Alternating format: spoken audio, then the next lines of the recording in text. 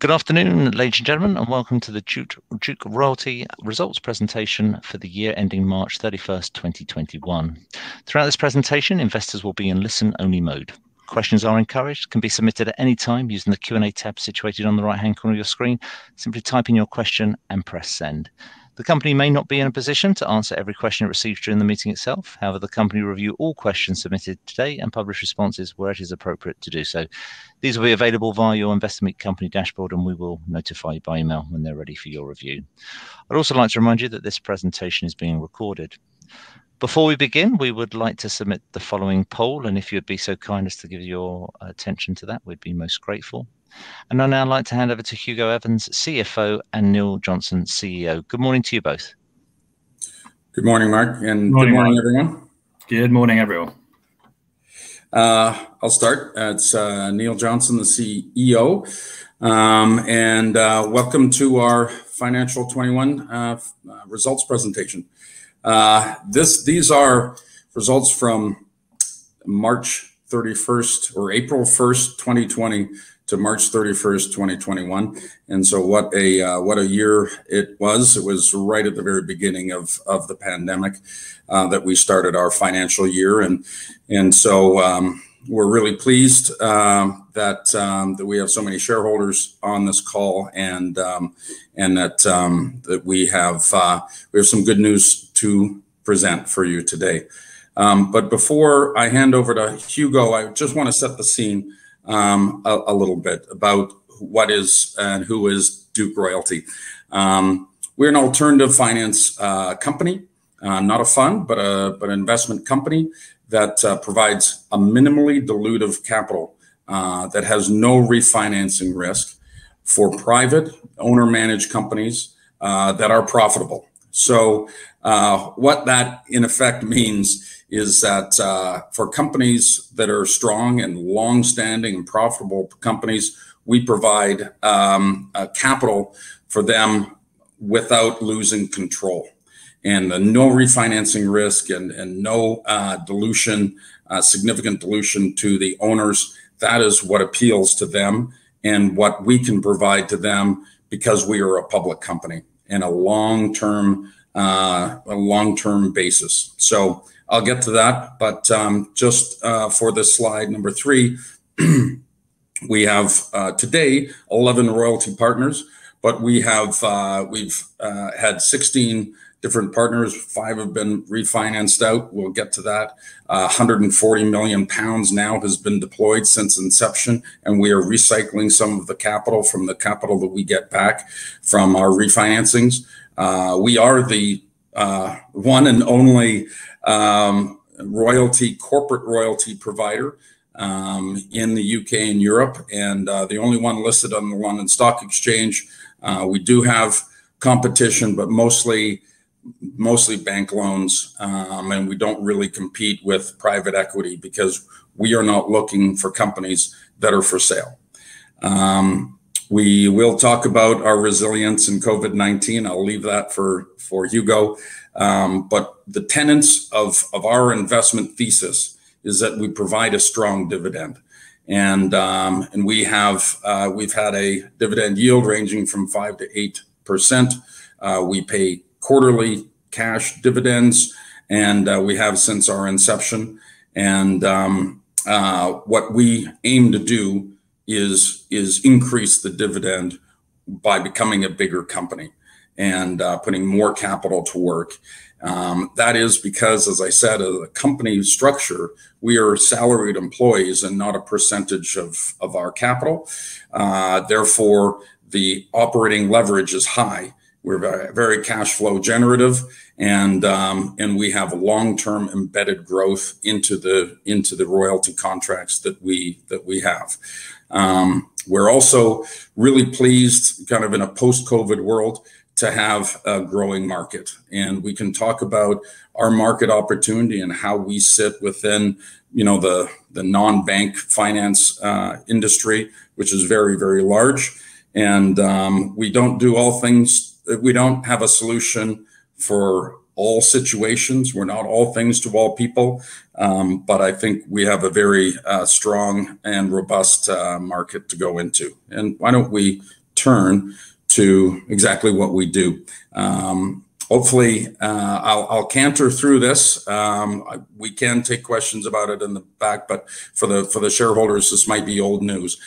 Really, what a corporate royalty is we don't do mining or music royalties that, we predated a lot of those companies that you might know on the London Stock Exchange name these days. But a corporate royalty is more like a corporate mortgage. It's a long-term participating loan that is not a direct percentage of sales. What we do is we provide a lump sum of capital and have that term of this long-term loan of about 30 years. That's our tradition. And so it acts like a mortgage. And you are, at the end of the 30 years, you have no more obligation. Hence, there's no refinancing risk. What you have to pay is actually a percentage of the capital that we have provided, not a direct percentage of revenue.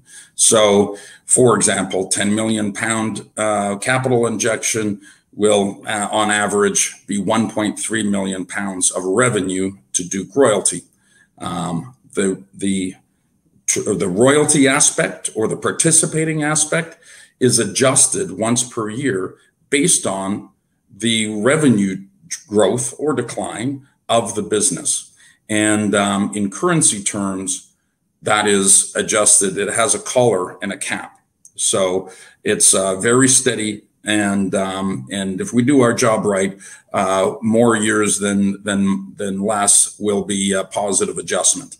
And so you can see if that 13% was day one, the adjustment in any 1 year can only be another 0.7. And then that 13 would be 13.7. That 13.7 could adjust plus 6%. So it is compounding adjustments.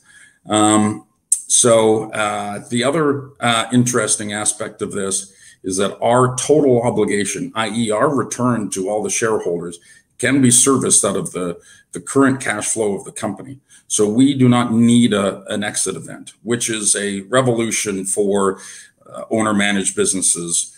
They either have private equity that need to return their capital, so they need to triple the EBITDA and then sell out as quickly as possible.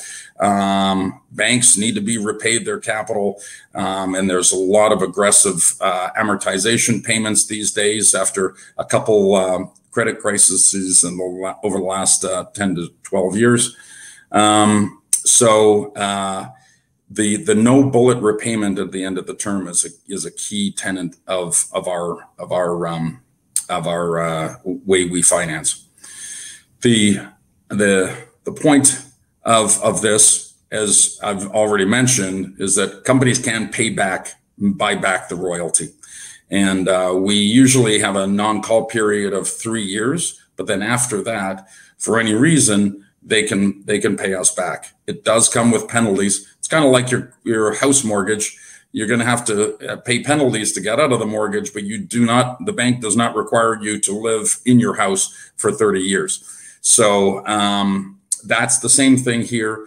Our returns get a bump. It's better for our shareholders if they do get bought back, but we have to recycle that capital. But again, this is all about keeping control in the hands of the business owners. They don't lose their equity control, their board control, and they are in control of the refinancing event as well. And that is pretty unique in the marketplace that we rely on. Just a couple things on here. I don't want to go through all these just to canter through the presentation, but we at the beginning of our fiscal year, it was very tough. The pandemic was bearing down. No one knew what was going to happen. We had a 3-month bullet, 3-month kind of game plan to make sure that we and our royalty partners, as we call them, had liquidity to to manage through the business. So for our shareholders, you'll know that we changed to a scrip dividend for a couple of quarters as we assessed the health of our portfolio and helped our royalty partners act like long-term partners. We provided forbearance agreements. We took up board seats. We equitized some payments. So we really preserved value for our shareholders long term, and actually got some equity stakes that we think are going to be very valuable. Sure enough, there was a 3-month battle plan. The economy recovered, the sales recovered, and the profits recovered inside our portfolio, and we monetized some good partners and equities. So that was kind of the first half. In the second half, we've gone back on the front foot. We've hired a new chief investment officer, Peter Medeiros. He actually came from our debt provider, so he saw firsthand the resilience of our portfolio and decided to join us. I thought that was a pretty good endorsement. We had 1 royalty partner in February 2021. We've added 3 more since the end of the last fiscal year.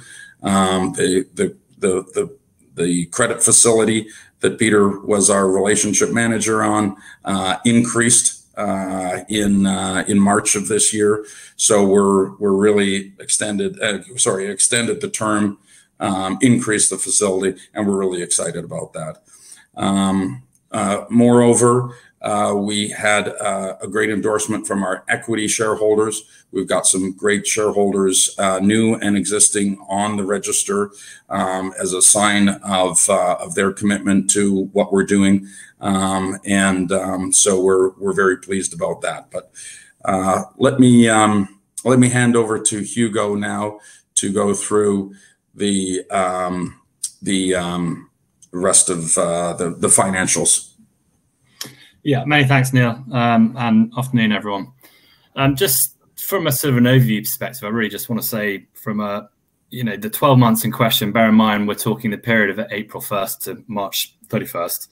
The 12 months, right through the pandemic, right at the beginning of the lockdown, businesses everywhere, and I'm sure you'll all feel the same, were, some very harshly affected. So for us to be able to produce a positive set of results when, many companies throughout last year were issuing profit warnings, suspending dividends, for us to come and produce what I feel is a very positive set of results is very, very pleasing indeed. And I think it's testament to what Neil referred to in terms of the resilience of our business model, and shows that we've now sort of proven through the down cycle, as well as, so, great credit to the company and to everyone involved. Moving into the snapshots, for those of you that sort of don't know us that well, we are a cash generative business. We pay quarterly dividends, and I've always said, judge us on our cash flow generation, and therefore, it's extremely pleasing to be able to sort of show that we grew our cash flows during the 12 months in question. Top line cash revenue grew from 10.3 million to 11 million. And lower down operating cash flow and operating cash flow per share also increasing. I'd like to point out that the increase in cash revenue is even more pleasing, considering the forbearance agreements that we put in place at the start of April. We had a stated policy of supporting our royalty partners through this. We are a long-term capital partner, so we want to work with our businesses. And as such, in April last year, we introduced these forbearance agreements with 5 of our partners to alleviate their short-term liquidity constraints caused by COVID. So that is not lost cash revenue. We have, in some cases, accrued that interest, and I can go on to that later. And in other cases, we've equitized it, and there's a slide later on showing where we hold now equity stakes in a number of our businesses. The operating cash flow per share obviously went up from 3.17 to 3.68, as shown on the slide. That was helped not only by the increase in the top line cash revenue, but also, a lot of prudent cost control throughout the year, we negotiated with a lot of our service providers short-term reductions in our payments, and we cut all non-core operating expenses. So, it's a combination of sort of increase in the top line but also very, very fiscal prudence, I think, in terms of our own operating costs. Moving I've also included an adjusted earnings per share. I don't want to sort of totally ignore the income statement. The reason I place a lot more emphasis on the cash flow statement, and it's why actually it's my primary statement in the annual report. You'll see I'm probably the only company that actually reports my cash flow statement in front of all the others. The income statement is very distorted by the fair value movements in our investments. So we do include an adjusted earnings per share figure here, which really reflects more of the underlying operating performance of the business. And I'll come into the valuation of the royalty investments and those fair value movements when we touch on the balance sheet. But again, very pleasing to see that the adjusted earnings per share, total adjusted earnings increased from 5.2 to 6.6 million, resulting in an 11% increase in the adjusted earnings per share. Moving on to the cash flow in a little bit more detail. We've obviously talked about the increase in the top line cash revenue, the reduction in the core operating expenses there, down from 2.3 to 1.85. But a few other sort of points just to really sort of note on. You'll see the dividends obviously halved in FY21. For those of you that are shareholders, you will know that we did suspend our cash dividend through that stated policy of preserving cash through the first half of the pandemic, or the first half of the year, right at the start of the pandemic. We did continue to pay dividends through scrip. So that number refers to purely the cash dividend. The actual total dividend paid was up at 6 million. I think it's also worth highlighting, and I put in this slide, the investment deployments. We did it back in April 2020, announced we sort of suspended all new investments for the very reason that we want to support our royalty partners, both if they had liquidity constraints, but also if opportunities presented themselves during sort of the times to make further acquisitions. So that 24.5 million of deployments through the year is very pleasing in the fact that is only one new royalty partner, which we invested with our new partner in Fabricat in February 2021. So that's 18 million of follow-on deployments into existing royalty partners. So while many businesses have obviously struggled significantly through COVID, there have been opportunities for some of our royalty partners to go on sort of and acquire other businesses, and it's Myriad and UGG, to name a couple of our royalty partners, as well as Welltel, who actually ended up refinancing us out in December. But to sort of deploy more, I think, in through the last 12 months than we did in the prior year is a great testament to the investment team. Moving on to the balance sheet, you will see our royalty investment portfolio, loan investment equity, increasing from 85 to 94 million. Now, for those of you that don't know, I value our royalty investments under IFRS 9. The sort of quick technical overview of that is I basically produce a model for every investment. It's a 30-year discounted cash flow, and is very sensitive to the growth rates of our royalty partners. So last year we took 15 million of write-downs because of COVID, and because where a number of our businesses would have had +6 adjustment factors, those reversed to -6. I've managed to claw back, we have as a business claw back 10 million of those fair value write-downs. So the investment portfolio is now sitting a lot healthier than it was. But again, alluding back to the income statement, that is why I sort of tend to veer away from the income statement, because you'll see last year we made a loss of circa 9 million on account of those fair value write-downs, as opposed to a sort of 15 million profit this year. So not necessarily reflective of the actual operating performance of the company. I will just point out one other sort of number in this balance sheet, because it stands out in terms of the other assets, which are up at 10.4 million. as those of you that follow will know, we sold our riverboat assets on the 31st of March.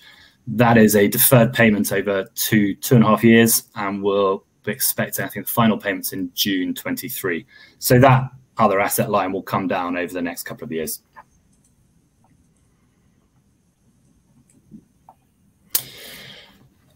Next real slide is really just sort of giving you slightly more detail in terms of the fair value of our royalty partners and sort of where we sit at the moment. As I said, last year we took fairly significant write-downs, and the two boxes on the top of the screen on the right hand side, you'll see the fair value of the portfolio was 88 million, 10 million below its cost. So we were sitting roughly 10% below cost this time last year. And those reversals have come through, and now the fair value, which includes the equity investment portfolio, but we're now sitting at 5 million above cost. So if you take out the equity portfolio portion of that, which is 3.5 million, the royalty portion of that is sitting just above cost. And I think taking a step back intuitively, that feels very sort of about right. Last year it was very, very uncertain where the economy was going, whereas now I think there's a lot. Well, first of all, a lot of recovery has been seen, and I think people are much more bullish about the next sort of 24 months. So you would expect to see a rebound in the growth rates, but ultimately there is still uncertainty, and so a portfolio sitting around cost, I think, feels about right.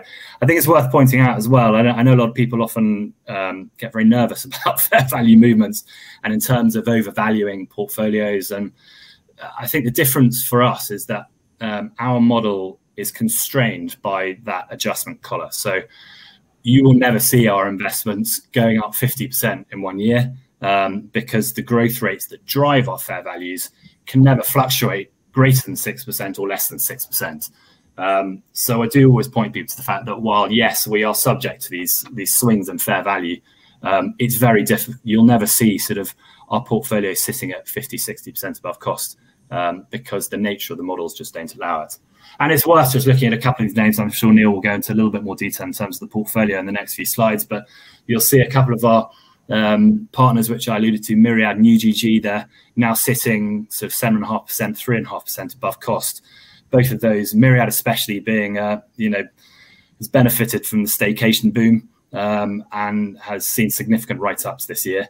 UGG took an opportunity to make a sort of strategic acquisition in February 2021, and that massively reduced sort of its risk environment, increased its growth rates, and again, from a position where it was sitting, fairly well below cost last year, it's now sitting 3.5% above cost. And that's not to say that the three there that you'll see, Trimite, Linx, and BIL, which are now still sitting below cost. That's not to say that we're at all worried about those investments. It's purely the recovery and the rebound and the growth rates hasn't been quite as strong, possibly as other files like Myriad, and hence they're still sitting slightly below cost. And I would very much hope over certainly the next 12 to 18 months that those final fair value movements will reverse. So that's sort of my take on the results. Just to summarize again, I think as a business, we're very, very happy with those results. To produce an increase in cash flow generation over the 12 months that we had, I think is, as I said, a real testament to the model, and a real testament to sort of those involved within the company. Back to you, Neil. Thank you, Hugo. Right. Okay. Yeah. Let's just. I was looking at some of the comments and questions that you had. Want this to be interactive, so I'm gonna address some of those right now. I won't spend time on all our royalty partners. Some of them, we've certainly been through before. There was a question regarding Trimite. Trimite is not back to full. It's out of forbearance, which and what we have done is have a scheduled repayment schedule, and that will be over a number of years, and that arrears, we equitized a certain amount of payments up until October of last year, and they're accruing some payments because they're paying half of what they should. So there is an accrual building, which will reverse the next fiscal year. So they are in a recovery phase.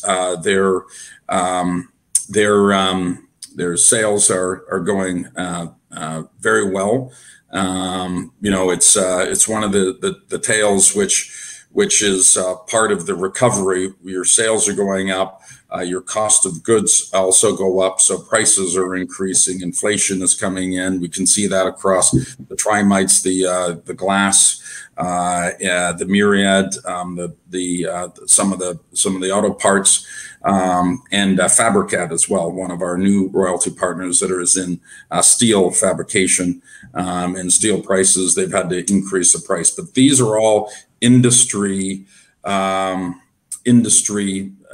characteristics, not affecting our companies any more than anyone else. So the whole industry prices are going up and being managed. So that's Trimite. A little bit on others. InterHealth was another one in forbearance, and they are back to full payments as of January of this year, as a matter of fact. So for a long time, they've been in compliance. Again, they wanted to accrue, not equitize the missed payments. So that's going to be a bonus in the future. We have a solution there, but again, their COVID happened right as they were opening hospitals, which delayed the opening of the hospitals and that revenue. And the one hospital that is open is the Turks and Caicos country's hospital system that they run. And COVID has affected them in ways, or did, which was the forbearance. And now they're back to full payments and fully back on the right foot. The other question that we had was about Creo and some of the new investments that we've made. Let's just take all four of them. Fabricat, UK-based MBO in steel fabrication. It's like lamp posts and guardrails for councils, and there's only 3 or 4 of them in the UK, and so it's a little oligopoly. Very good business, and we now long-term managers are now the owners of the business and have been there for 30 years. We really like that very nice and boring company.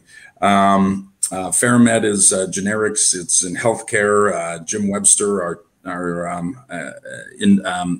chairman of the investment committee, really was a royalty, healthcare royalty specialist. So as a European regulatory and marketing arm of a large Indian generics manufacturer, that's one from Switzerland. And Intech is it's very similar to Welltel that got refinanced, bought back last year. What it does is IT services, and so when for small businesses, they provide the maintenance and services for a company's computers and software systems. And so this is a buy and build. And so they've actually bought 8 companies, and they've been around for 5 years. And most importantly, the companies that they're buying are long-standing profitable businesses. So this is a buy and build, but what they're buying is core to the investment thesis for Duke. Lynx is the other one. Lynx we're at the holding co, and we are the senior security of the holding company for Lynx Equity UK, which has now 7 different companies underneath it, all of them long-standing profitable businesses. So the question about Creotech, one of them was, is that a new company, and why isn't it long-standing and profitable? The way I guess the RNS read is that Creotech, the holding company, is new, but the 2 companies that we bought, just like Lynx, just like Intech, they are from the 1990s and 2003, been around for 20 to 30 years, profitable companies, niche EPC businesses. We're marrying them together. They're also a buy and build strategy that we can drive synergies in those businesses. So we like that business. It's very much on track. So apologies if the RNS read that we were doing something that we usually don't do. The other question about Creotech is that I'm really excited about is in Canada, and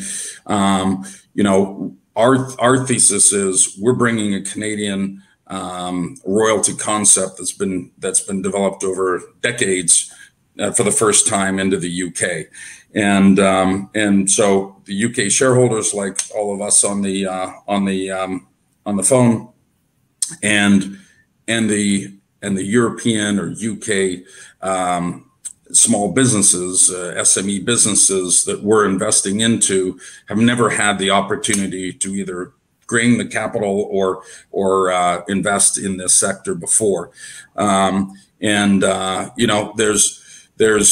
has never been a UK only focus on this. The riverboats were in the Netherlands. We've had Irish companies, and so Western Europe and North America has been part of the strategy. But in North America, we have competition, but at least we have educated companies. In the UK and wider Europe, we don't have much competition in royalties, but we have a lot of education to do. It's getting easier because we have more and more knowledge and a presence in the market. But opportunistically, like for example, Creotech, I've known one of the founders for 20 years.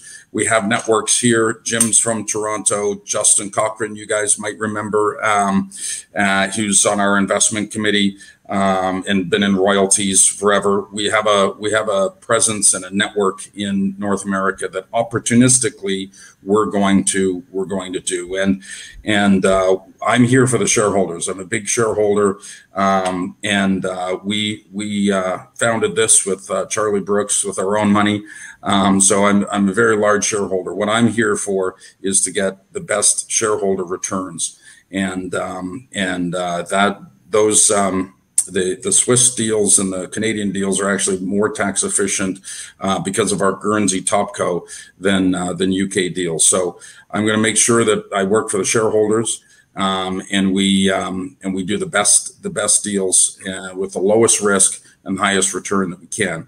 But Creotech is very much a boring and long established companies that we're building there. So boring is the new exciting, as we say. Let's just continue on.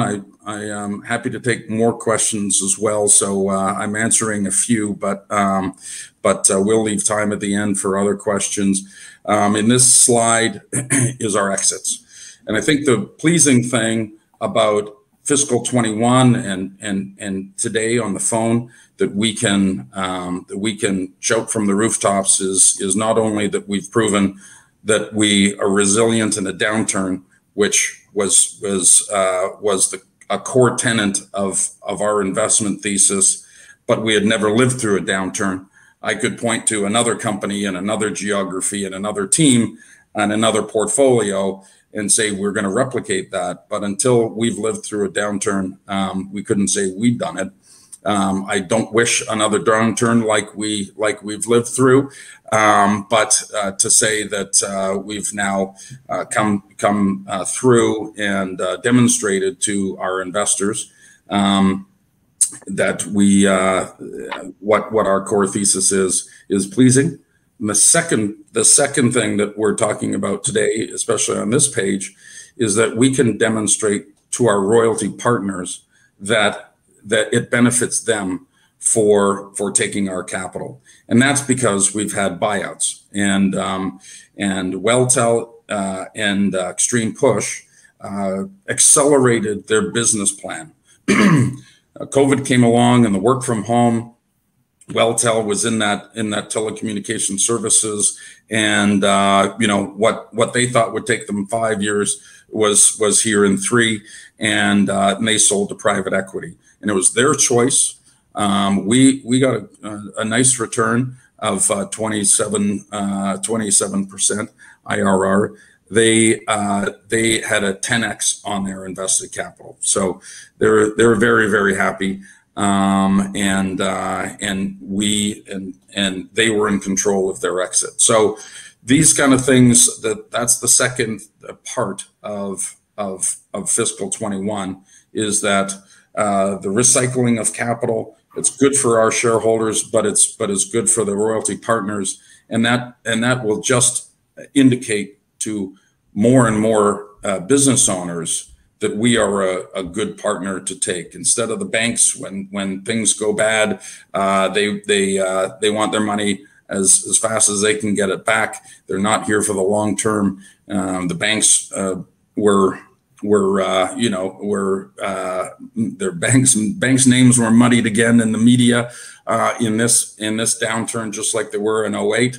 And so that our royalty partners, mistrust the banks, and so when we can say there's no refinancing risk, and we're long-term partners, it sure helps when we can show them some positive exits for business owners.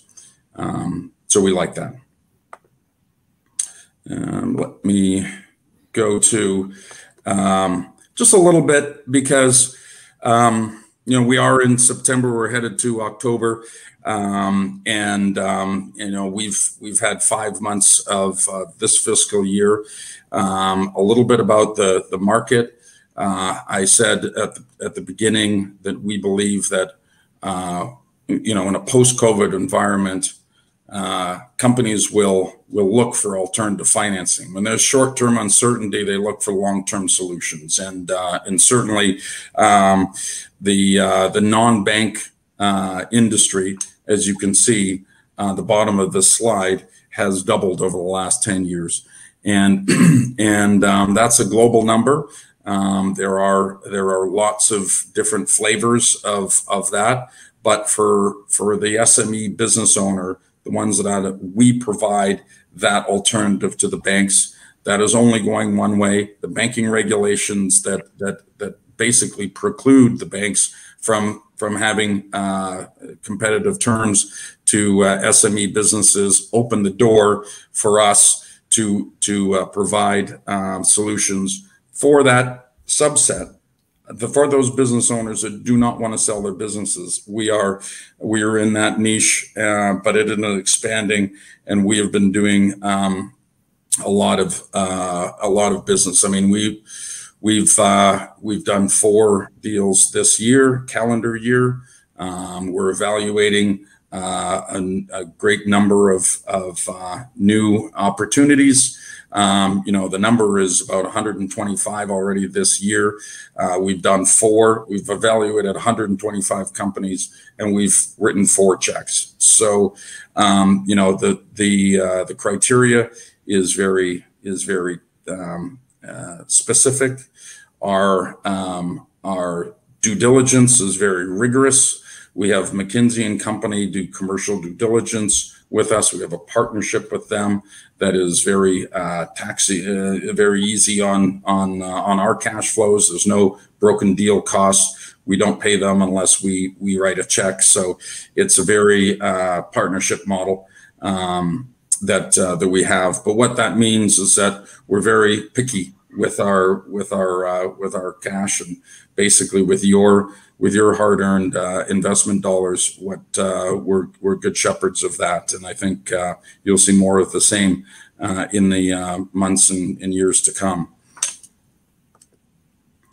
I won't dwell on this, but as you can see, right at the top, it's the buy and builds, the management buyouts, and really capitalizations, equity recapitalizations. When a majority owner has some minority equity partners that want to exit, this is a way for him to increase his equity stake and have a silent partner that he keeps control of his business. We like those types of situations, and really it's that refinancing risk that we take away, and also the free cash flow impact on the years right down at the bottom there is light. Those are the two types of things that the business owners love. I've talked about Fabrikat. I'm not going to dwell on this because I'd like to keep some good time for questions, and let's just wrap up. As Hugo says, it's a pleasing year for us. We did have new equity raised in April. We're now at record cash quarterly revenues. We have momentum with 4 new royalty partners. We know that the market opportunity is expanding here in the UK and in our markets. What we have to do is ensure that more and more trusted advisors, intermediaries, know about our product to pitch us, and we're seeing the fruits of our labor over the last 4 years. There's one question about the liquidity, so that answers that. It's 55 million pounds. That's basically we're net cash neutral. We have the 35 million pounds of the Pollen Street plus the accordion, and with the pipeline that we have, we feel that, I can't say for certain, but we'll certainly be doing more deals between now and the end of March. And we got to get it through our investment committee and our board, and pass due diligence. So and no promises, but the past, I feel is confident about the upcoming 6 to 12 months as I did about 6 to 12 months ago. So that should give you some comfort. Great. I think that's the end of our presentation. The other slides are appendix, and we can talk to them if there's any other questions, particularly on them. That's great. Neil, Hugo, thank you very much indeed for updating investors. Ladies and gentlemen, please do continue to submit your questions using the Q&A tab situated on the right-hand corner of your screen. But just while the company take a few moments to review those investor questions submitted already, I'd like to remind you that a recording of this presentation, along with a copy of the slides and the published Q&A, can be accessed via your Investor Meet Company dashboard. I'd also like to remind you that your feedback is important to the company, and immediately after this presentation has ended, you'll be redirected for the opportunity to provide feedback in order that the company can better understand your views and expectations. Excuse me. Neil, Hugo, obviously investors had the ability to pre-submit questions. Perhaps I could just start off the Q&A with those, and then if I could hand back to you to read out the questions and give a response where it's appropriate to do so. The first question that we received ahead of today's event, how much capacity do you currently have left in your debt facility? Combined with cash and assuming a reasonable liquidity buffer, how much firepower do you have currently for further royalty deals? I think, Mark, I think Neil has effectively answered that right at the end there. We're currently in a cash neutral position. So we have a 35 million pound facility with Pollen Street with an extra 20 million accordion. So we have currently 55 million of spare liquidity and firepower to invest. Perfect. Thank you. Apologies. Next question. Funds similar to you in the US and Canadian markets have billion-dollar valuations and more established and mature. If your 5-10-year plan to seek growth in this direction to dominate the UK market or remain steady in a mid-cap size company, therefore, what should I really expect as a long-term investor? Well, very good question. We believe that a bigger company reduces the risk. Reduces the risk for shareholders in a number of ways, better liquidity in the stock, larger number of royalty partners, bigger size, which should be a more less risky investment. So we have, and now in the last 2 years, we've introduced a line of credit. So we're building. we're building. We think that as the market expands, we have a big opportunity to put more capital to work. You know, the most important thing that an investment company needs to convey to you is that with more capital, our operating leverage kicks in. And now we've hired a CIO and a junior. That's doesn't move the dial too much on our operating overheads, and therefore every new investment, you know, that goes straight down to the bottom line in terms of profits. So that's the operating leverage that we talk about. And so more capital is better per share. So our shares should go up. Now that hopefully we're behind all the crises that we have. We were talking about Brexit when we started, and now we're talking about COVID, and in a post-COVID world, it'll be a new normal. But I think we know that we can live with this disease, and we can live with Brexit as well. So these things we'll have to both live with. But hopefully there's no existential threat on the horizon. And we now have a full team, so our costs don't have to increase at the rate that they had to when we started, and that means on a per share basis, the cash flow per share is going to go up. That means we can improve our dividend per share, and that means, you know, all things being equal, the stock will go up if the dividend yield stays the same, and I can see that a bigger company, you know, that yield compression will also kick in as well. So we're happy to be the leaders in this market. As I said, we are opportunistically looking in Europe and North America, but on a basis of what's the best return for the lowest risk for our shareholders. That's great. Thank you very much indeed. And I think you, in fact, did touch upon the other pre-submitted questions. So in the interest of time, perhaps if I could just hand back to you guys, if you'd be so kind as to read out the question, who it's from, and give a response, and I'll pick up when you're ready. Yeah.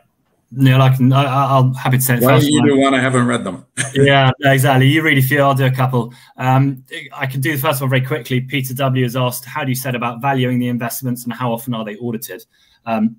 As I alluded to earlier, each investment has its own model. It's a 30-year discounted cash flow analysis. I'm audited once a year, and the auditors go through a huge amount of detail, analysing those investments and analysing my models. And it's why we released our results in September on the back of a March year end.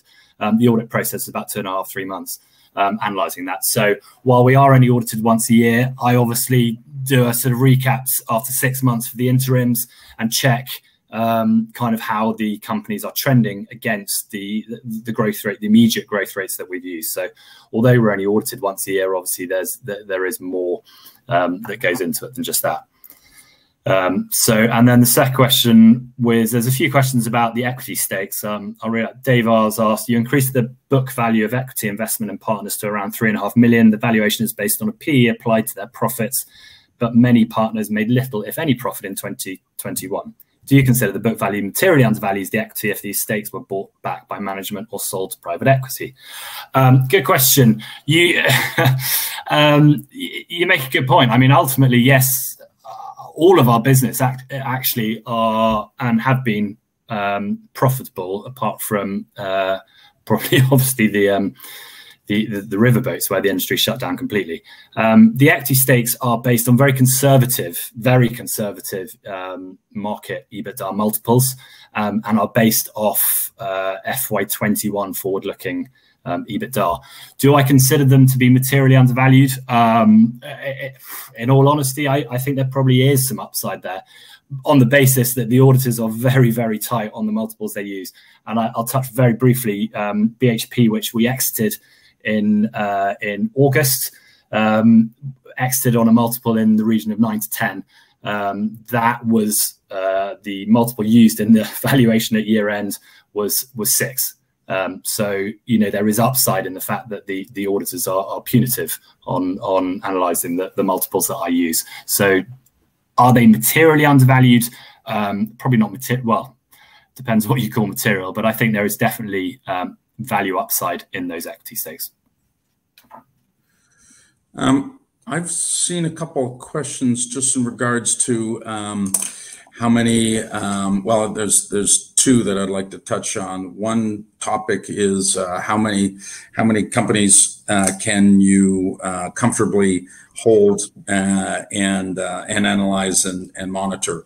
You know, we as I alluded to, Peter Maduris is full-time in London, and he's come from Pollen Street Capital as our Chief Investment Officer, as well as, which we didn't publish, was we had one junior join us as well on the investment team. So we're at 9 employees. Just by way of reference, there's a Canadian company, Alaris Equity Partners, has 14 people. They run $1 billion, which is 600 million pounds, as their book. So we feel that very comfortable that we can get to 20 royalty partners with the current team. Without breaking a sweat. That could be 250 to 300 million pounds, and we're recycling the capital. I think there's a question about, you know, can you keep up with the investments? I would say that I think COVID accelerated a number of those refinancings. So we wouldn't expect 5 in a year. We might expect 1 or 2. So it'll be easy for us to get to 20, not too far.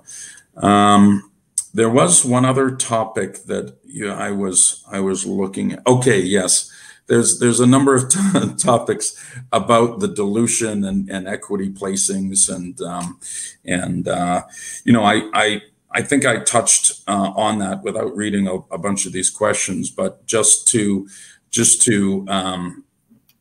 let you know, we are conscious of the dilution every time we have an equity placement, and the cash drag that does. I think the line of credit that we have alleviates that. We'll go into, you know, a 50 million pound debt position, and then a $50 million placement would have no cash drag, and we would just swap that debt to equity and be debt free. So that would be a boost. But going forward, when someone talks about, you know, the 5 to 10 year future, you know, we want, as shareholders ourselves, C shares or structured debt or third-party capital to really have Duke Royalty and the PLC be the engine for more and more hybrid strategies, royalty strategies. You know, we're here, and I think if you believe, if you're a shareholder, I hope you know that, you know, we are really adamant about delivering on our promises and doing what we said we're going to do. So you know, pandemics aside, but we're here for the shareholders. So we constantly evaluate that, and part of why Peter is here after founding different private debt strategies at his old shop. He really loves this model, and how we can tweak it for the benefit of our shareholders. We're not going to do anything off strategy, but something that we can do that alleviates that cycle as we get bigger, and as we have a 5-year track record. It'll be 5 years next year. You know, those milestones, and 250 million pounds is a milestone, and these things matter as you get bigger.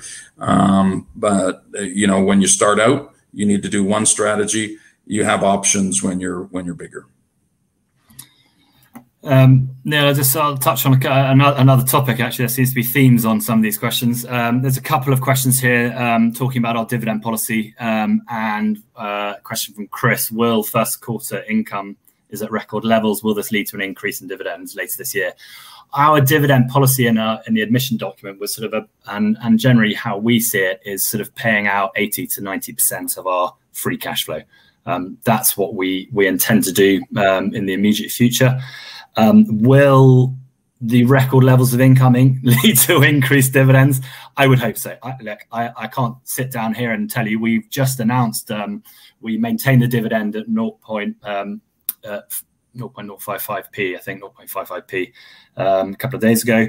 I'm not going to sit here and say 100% yes, but it would be natural to assume that as our cash generation per share increases, we will try and increase the dividends. You know, we've always said we pay a quarterly dividend. We're a high yielding stock, so we would like to increase the dividend when we feel it's appropriate. And our history proves that thesis. Absolutely. I mean, the dividend was annualized. You know, pre-COVID, the dividend was up at 3p annualized. I like the dividends. I'm in favor. All in favor. You do. Great. Mark, do we have? Let's see. Sorry, I should have been looking. I can ask a very quick one. Keith B, can you enlarge on how the accordion facility works? Yes, we draw down to our 35 million term. At that point, if we have further investments to make, we will speak to Pollen Street, who will do a little bit more work to check that they're comfortable with our LTV levels, etc. And then we will effectively request a drawdown on that accordion. So it's a partnership with Pollen Street. I don't see any reason in the world that they wouldn't give us access to that accordion. And then it works on the same basis as our current facility. We will just draw down and repay as and when. I've got one here. This is Stuart G. What is the most exciting opportunity in the pipeline in your mind?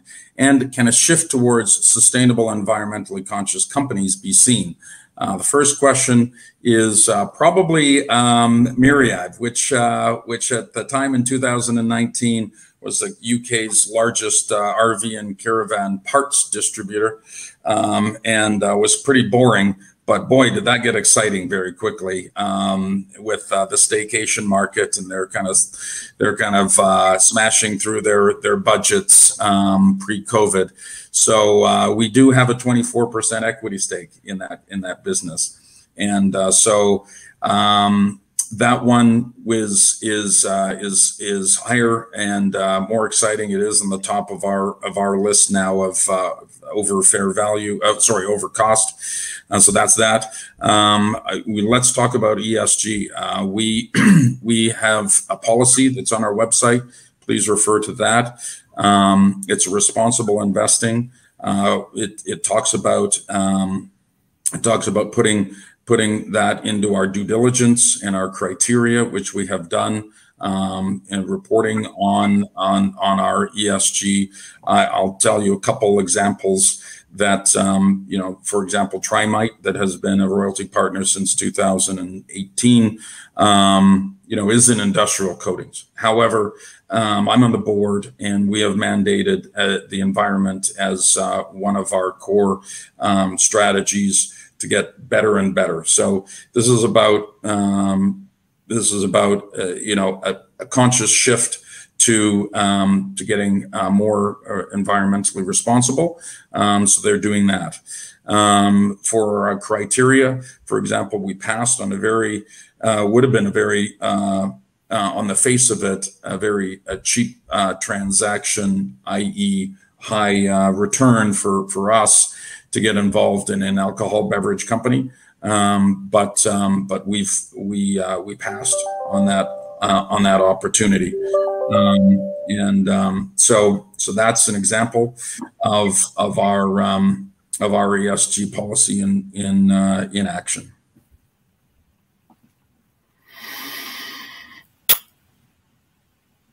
think that's probably time. I think, Mark. If it's I was just going to jump in and say it seems for every one question you answer, somebody's sending you another. So I think possibly in the interest of time, firstly, may I thank all the investors for taking the time to submit these questions, and of course, we'll make everything available, and where appropriate, we'll publish responses on our website if we haven't got through them today.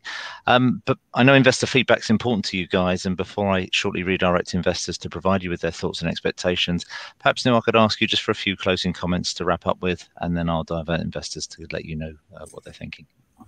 Well, the poll is 91% that we're shareholders, so that is very pleasing to see, and thank you. That's my my message to you. It was a very it was a very stressful time for all investors in March of 2020, and certainly we had some sleepless nights looking just purely on our stock price. But the resiliency of our team and the resiliency of everyone involved in Duke Royalty and our royalty partners, I'm pleased with the outcome, and I'm pleased that you're here with us. Thank you for coming along for the ride, and again, I think we look with optimism to the future, and be safe out there. Neil, Hugo, thank you once again for updating investors this afternoon. Could I please ask investors not to close this session, as we'll now automatically redirect you for the opportunity to provide your feedback in order that the management team can better understand your views and expectations. This will only take a few moments to complete, but I'm sure will be greatly valued by the company. On behalf of the management team of Duke Royalty Limited, we'd like to thank you for attending today's presentation. That now concludes today's session. Good afternoon to you all.